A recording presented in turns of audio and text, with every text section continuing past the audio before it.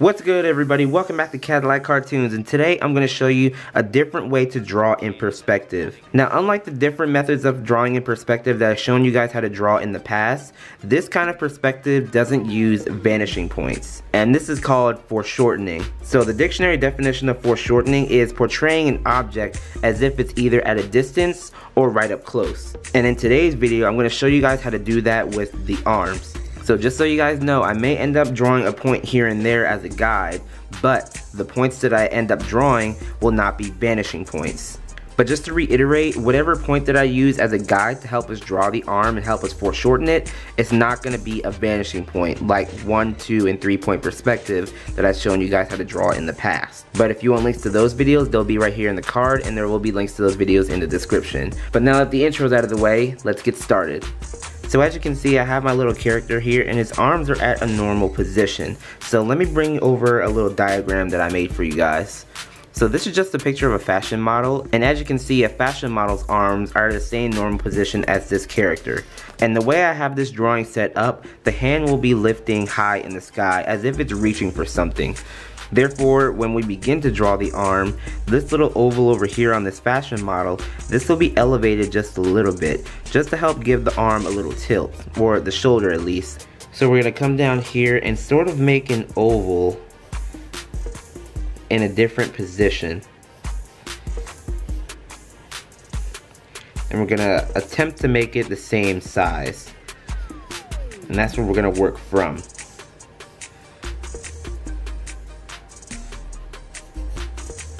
Okay, and then let's get rid of this one too. And then let's draw a dot in the middle just to help us map out the direction of the arm. But again, this is not a vanishing point. Okay, and now I'm going to grab my ruler, and we're going to determine the direction of the arm. Where exactly is it reaching? So let's determine right over here. And we're going to just draw a line straight. Okay? And using this line as a guide, we can begin to draw some cylinders, because when you're drawing the arm in general, you may end up using a 3D shape like cylinders and spheres as a guide. So the base of a cylinder is a circle, and at a different point of view, it may be classified as an oval or an ellipse. So what we did earlier, we gave ourselves a starting point, and now we're ready to begin. But before we do that, let's determine a stopping point for the arm. And I'd say right about here is a good spot. So I'm going to draw like a big cylinder over here.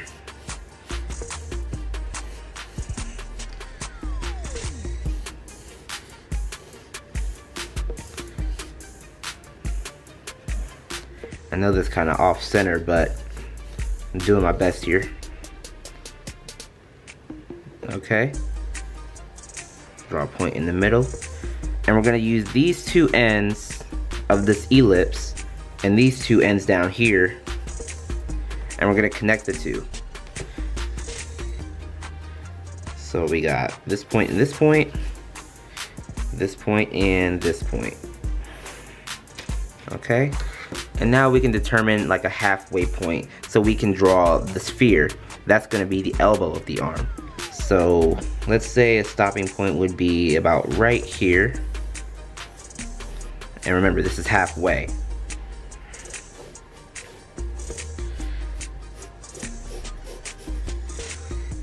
So let me draw that in. And now that we're here, we can begin to draw a sphere. And this cylinder here would cover up a portion of this sphere. So you don't have to worry about getting every single detail of this sphere, because, you know, there's something on top of it which covers it. So just understand that. Okay, and then the rest, you can... And then underneath the sphere, you can begin to make the other cylinder, which connects back to the body.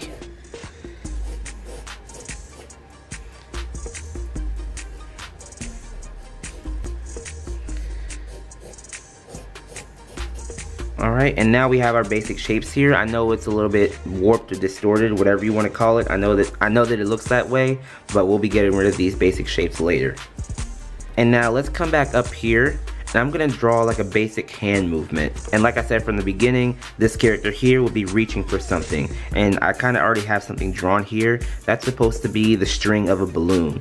So let's say the character let his balloon loose and he's trying to reach up and grab it before it goes away. That kind of thing. So I'm gonna quickly sketch in the hand movement that's reaching for the balloon.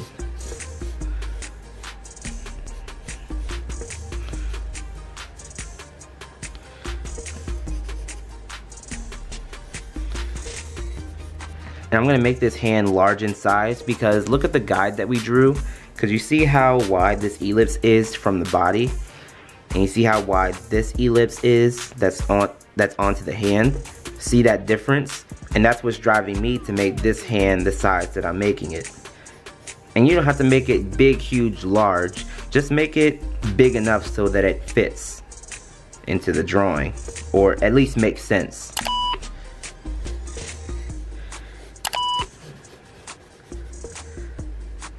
And then I'm just gonna draw the palm.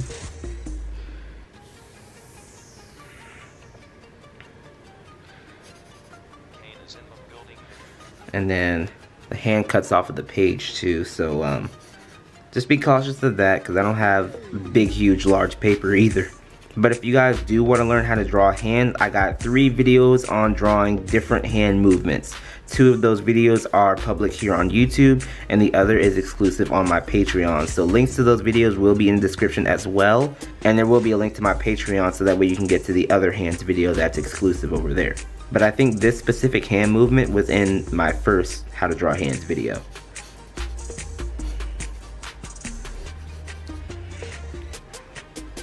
But yeah, that hand looks pretty good.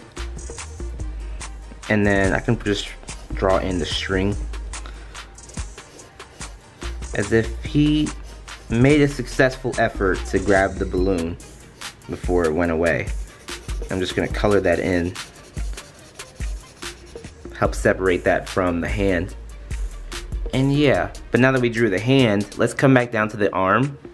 And we're gonna use lots of curved lines to define the bones, the muscles, and any fat that's within this arm. Because our guide is drawn, which really helps us out. So what we're gonna do now is, let me grab a darker pencil. And from the wrist, which is about right here, and about right here as well, I'm gonna begin to make a curve, kind of like an eggplant shape. And then I'm gonna curve out past this cylinder, and then I'm gonna stop onto this sphere. And I can come in, I think, a little bit from the wrist. I'm gonna do that same thing, so we're gonna curve out, then back in, so that it touches the sphere. And see?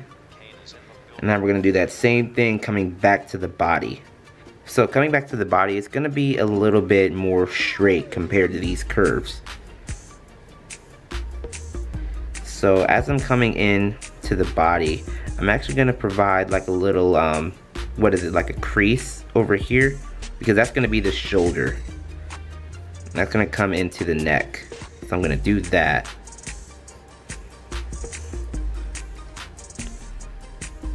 And then I'm actually gonna add another curve down here for the armpit.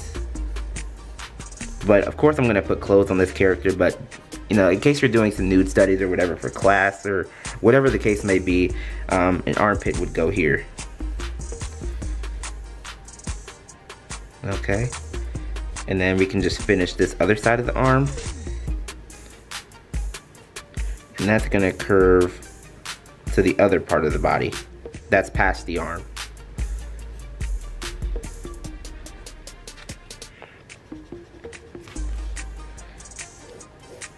Okay, so now let me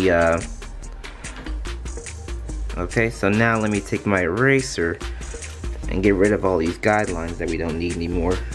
10 seconds later. Okay, and since I'm over here in this area still, what I am gonna do is I'm gonna add like a shirt, or at least a sleeve to this other side, because a shirt is already defined on this side. I'm just really completing it over here.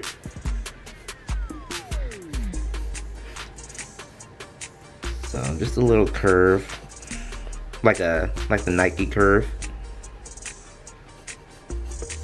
And then complete the sleeve. Cause that's really self-explanatory. And then just finish that up. And then I can just finish the shirt, which is really easy. And just erase all the arm parts that are shown still that we don't need.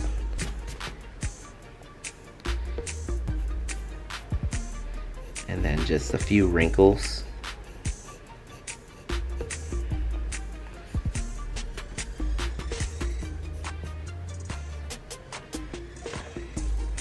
And then really quickly, I'm just going to come up to the hand and, you know, finish that up. I'm going to use my 8B pencil to do that. I'm going to do that in time lapse, and then I'm going to come back down to this part of the drawing. So I'll be right back.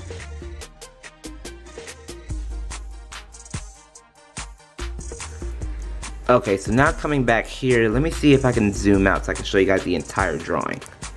Alright, and there you go. That's how you foreshorten arms. And notice how we did that without any horizon line going straight across, no vanishing points. Only had to use the ruler one time, and see how simple that was? So I would say foreshortening is like an easier and more simpler way to draw in perspective. Maybe not exactly, but you know.